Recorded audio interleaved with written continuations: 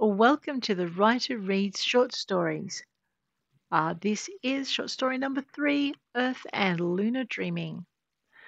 The halls of the moon were bustling with people, usually, but Chitin rose to roam the ones that everyone else avoided. He liked the relative quiet and the dimmed lighting, and he knew he had nothing to fear.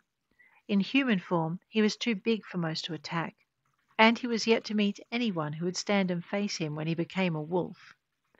Of course, if he became a wolf, it was usually so he could run and hide, vanishing through a grate in the walls of Lunar One to emerge dressed as a workman through a maintenance hatch elsewhere. He was not the only one to frequent the tunnels, or the only one to have claimed a corner in the disused warren that had once housed the refugees of Earth. That had been many moons ago, and Chitin curled his lip at the unintended pun. Many, many moons. His people had a home on one of the outer worlds now, a place with forests to roam in, one for which their claim had been honoured. But Chitin did not feel as though he belonged there. He did not feel as though he belonged anywhere, except maybe here, in the dimly lit halls of a half-forgotten legacy.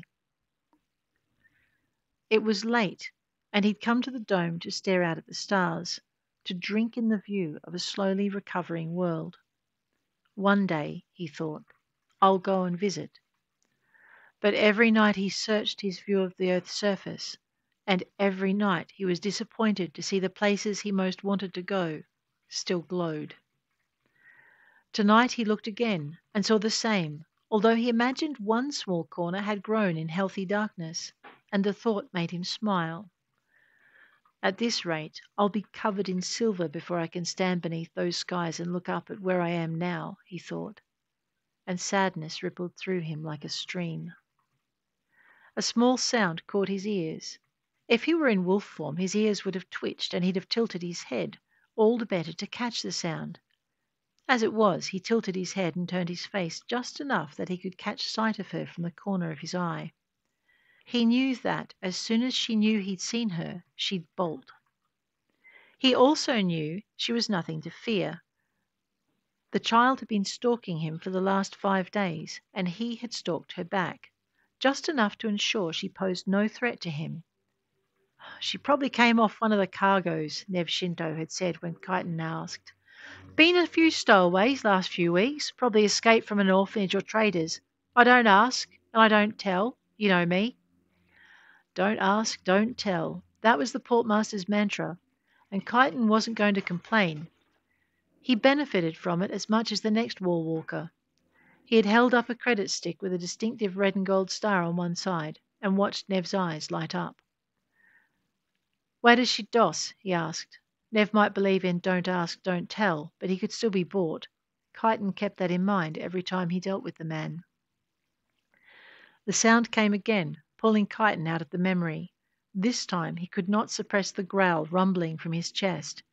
It was met with a frightened squeak, followed by a hurried scuffle, but not the pittering patter of running footsteps like before. What do you want? He said, his voice projecting in a rough bark. More sounds of movement, and this time he did turn his head. The she-child had broken cover and now approached him, wary caution in every line. Her light brown hair stuck out at odd angles from her head, as though some inexpert hair had wielded clippers to save the trouble of brushing it. In the light refracted from outside the dome, Chitin could see it was touched with striations of fawn and gold. As he watched, she palmed the fringe away from her eyes and came another few steps closer. She reminded him of a kitten, one of those from a cargo ship, all fear and defiance. The sight touched the wolf inside him, and he had to resist the urge to chase. From the scent rising off her skin, she was terrified, yet she came toward him, her face stark white, and her small jaw set with determination. What do you want? He repeated, trying to keep his voice gentle. She froze, poised for flight, and Chitin sighed. I'm not going to eat you, you know. And he lowered himself to the ground, curling his legs beneath him, watching her watch him, keeping an eye and an ear on the far corners of the room, and making sure the planet never left his sight. To give her credit, she did not run, although she was ready to. When he was settled, he was still as tall as she was, But her terror had diminished to fear, and she came toward him, one slow step at a time.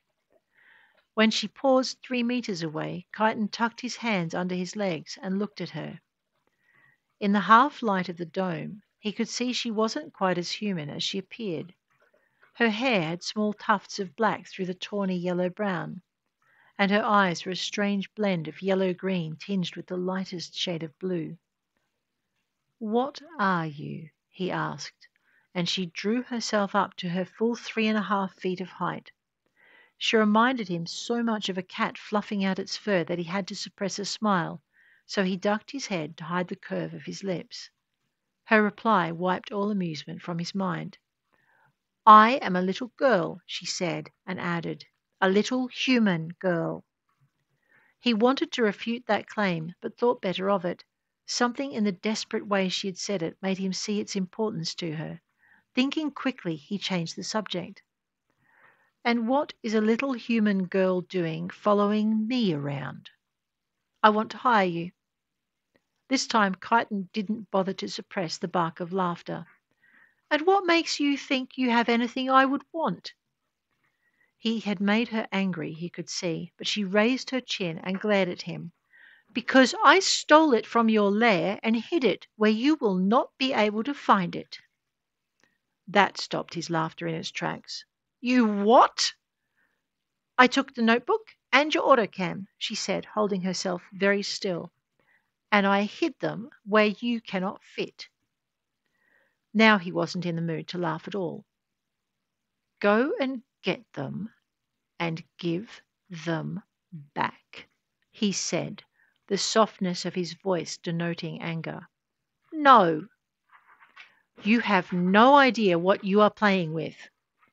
Again that defiant tilt of the chin, and this time a small smirk of satisfaction. "I am being chased by a very big cat," she said, "and you are a very big dog." "I'm a what?" Chitin was on his feet before he could remind himself to sit still, but this time the little girl stood her ground. "You are a dog. I have seen you."